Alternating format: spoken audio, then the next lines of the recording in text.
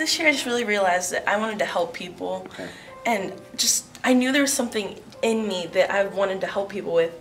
And when my TI advisor told me about this conference and that I'd been chosen from 12 teams across Ohio to be here, that it was something that I needed to do. Sure.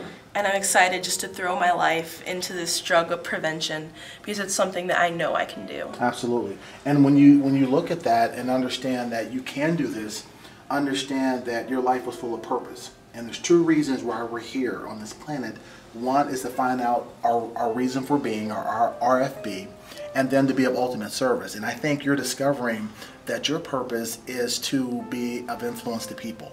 And so you take that and you internalize that and you go with it and you don't stop. You understand? Yeah. You keep moving, you keep pushing, and you take that energy and that passion and you're going to change the world because you are significant, you are not a mistake, and you're important. And there are people in this world who need what it is you have.